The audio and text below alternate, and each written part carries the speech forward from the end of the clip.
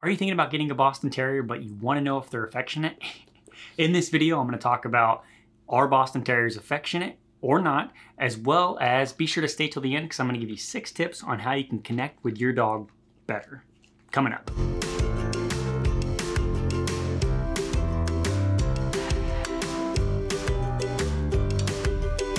Hey everybody, welcome to the Boston Terrier Society YouTube channel. Be sure to hit like and subscribe if you're someone who wants to learn more about the breed, learn what it's like to be an owner, hear expert interviews, as well as connect with other Boston Terrier lovers just like yourself. I'm Donnie Gardner, the founder of BostonTerrierSociety.com.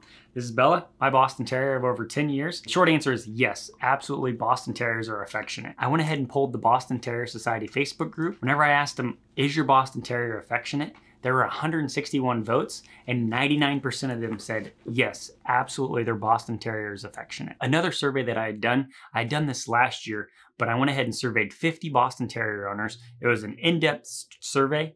I'll go ahead and leave the results in the show notes below so you can check it out. I asked them, I think it was around 30 questions, but one of them was, does your Boston Terrier like to cuddle? And 94% out of those 50 said, yes, they do. This is not only an affectionate dog breed, but they're cuddlers too. They want to be by your side. You're sitting on the couch, they want to be right there next to you. Bella here, she likes to be next to us, but she is independent. She likes her alone time. I want to say almost a majority of the day. Whenever she's not in her bed, she wants to be right next to us. She either wants to go on walks, she wants to be cuddling, she wants us to pet her, things like that. The big 3 signs of affection that I see from Bella is obviously cuddling on the couch, licking us, bringing her toys. She only has a couple of toys. Whenever she does, you know it's time to play. So once again, if you're thinking about getting a dog and you want an affectionate dog breed, a Boston Terrier is perfect for you. However, if you're someone who wants a dog that's completely independent, not a big cuddler, I wouldn't recommend this dog breed for you. Hey, if you're liking this video and you want to learn more about Boston Terriers, be sure to hit like and subscribe to this YouTube channel to get the latest. The next thing that I want to cover are basically 6 tips to help you develop a deeper connection with your dog. So the very first one is training. And the reason why is because you're getting to the level where you're actually taking the time to teach your dog to sit, stay, those type of basic dog commands.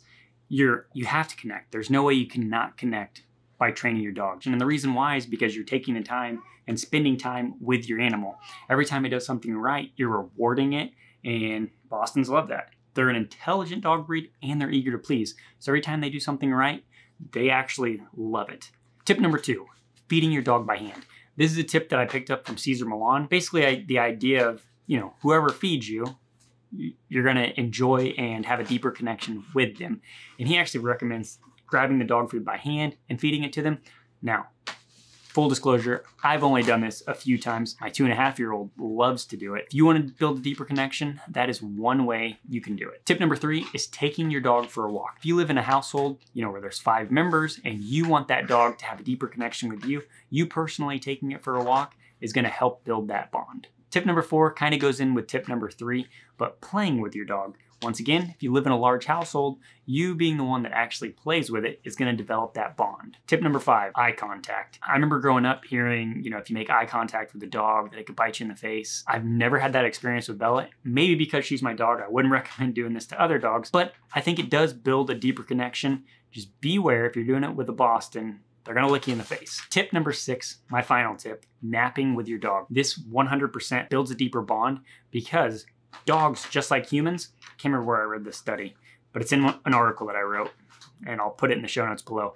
But whenever dogs touch other dogs touch other humans, it releases oxytocin in their system. It's exactly what humans do as well. Whenever humans touch one another, oxytocin is released.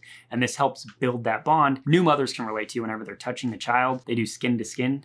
That's the oxytocin releasing, I don't know the science behind it, but anyways, releasing that oxytocin helps build the bond. Those are my 6 tips if you want to build that deeper connection with your dog. I hope you enjoyed that video. If you're someone on the fence who is thinking about getting a Boston Terrier, but you wanted to know if they're an affectionate dog breed, the answer is yes. They love to cuddle as well. And if you want to build that deeper bond, follow those 6 tips that I recommended. That's going to help you. Question of the day. What tips do you have on building a deeper bond with your dog? If you've owned a dog before, just put in the comments below. I'd love to see what you guys come up with, and I'm sure other people who are checking out this video would love to see what you have to say. I really hope you enjoyed this video. Be sure to hit like and subscribe to this YouTube channel if you're someone who wants to learn more about the breed. Otherwise, until next time, life is better with a Boston.